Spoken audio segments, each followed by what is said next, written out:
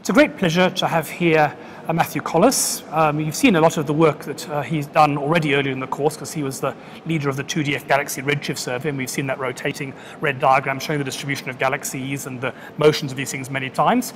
He's also our director here at the moment. So Matthew, welcome. Yeah. Good to be here. Now, standard question we're asking is, what's been the biggest breakthrough in astronomy since you've been a professional astronomer? Well, it's not so much a single breakthrough as a continuous stream of breakthroughs. I work in observational cosmology, like Brian, and for us, the field has changed out of recognition over the 30 years that I've been in the business. When I started out, we knew nothing about dark energy, we knew nothing about dark matter, we had very little idea of what any of the fundamental cosmological parameters actually were, and all of those things have been changed out of sight over those 30 years. It's just been an incredible ride for those of us involved in this particular profession. Can you identify any reason why there was this revolution? I mean, did you think you got your PhD in 1987? So in 1987, it was a pretty murky picture. We didn't know what was going on. Did you think it was all going to be this crystal clear by 2014? No, it wasn't clear to me that it was going to be so clear, but the signs were there. And I mean, one of the things that struck me immediately when I started doing my PhD at Cambridge was the whole CCD revolution, which was just really beginning to pick up at that point. In the early to mid 80s, we suddenly went from photographic plates to CCD detectors, and it was clear that technology was driving observational cosmology very rapidly indeed. At that point, it was taking it far faster than theory could keep up. And so there's been this ongoing arms race between observation and theory, with one leapfrogging the other over time. And during that period, it's always been the technology that's taken it over, the satellite technology that's enabled us to go from the ground-based measurements of the microwave background to the exquisite measurements we now have with WMAP and Planck and so on. And on the ground, of course, the increase in telescope aperture as well. We started out 4-meter telescopes were the rule, using photographic plates.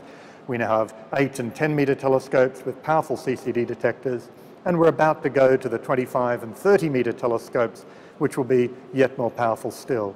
And so throughout, technology has been the driving force, and that's allowed the observational cosmologists to race out in front, make new discoveries, and drag theory along after them.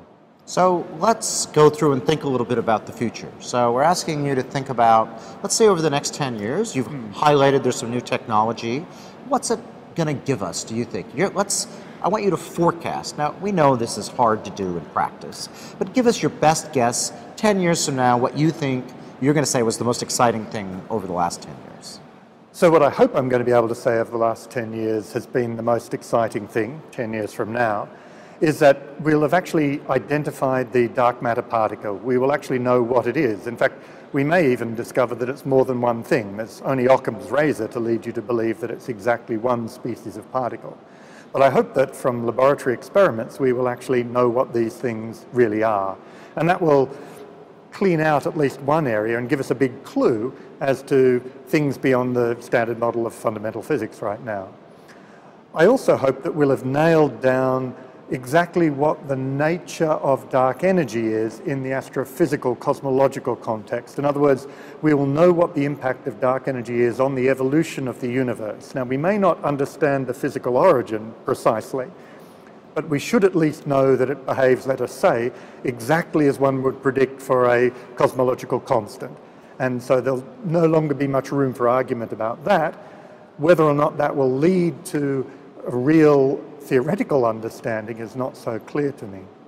And of course, 10 years from now, I'm hoping that the big new telescopes like the Giant Magellan Telescope that we're involved in here at ANU will be up and running.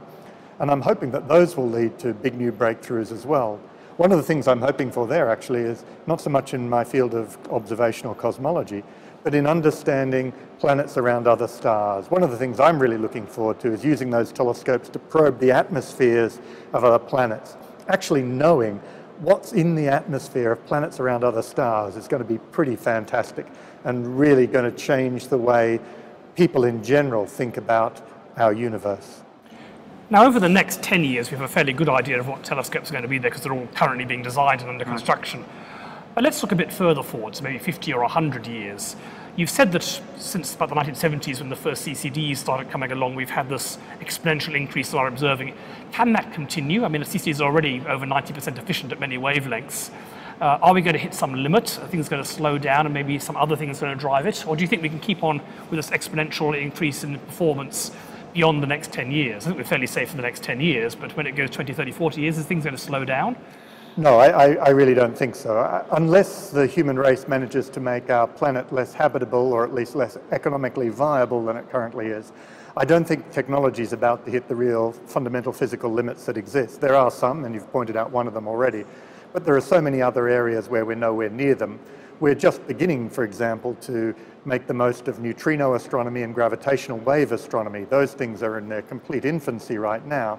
And 100 years from now, I'm hoping those will be tools that are as familiar and as common to astronomers of that time as electromagnetic radiation is today. I also hope that we'll be doing much more from space, and that we'll be able to get the human race up and out into space so that we can do wonderful things like put a giant radio telescope on the far side of the moon. We're free from radio frequency interference and able to do astonishing things because of the sensitivity that it will be able to achieve. I also hope that we will know enough about planets around other stars that we'll be beginning to consider 100 years from now actually going to visit some of those stars. Now that's a 1,000-year project perhaps, but I hope that in 100 years from now we'll actually have been able to say, yes, there are targets worth visiting where we can go and learn about other habitable worlds, maybe even worlds that might contain life.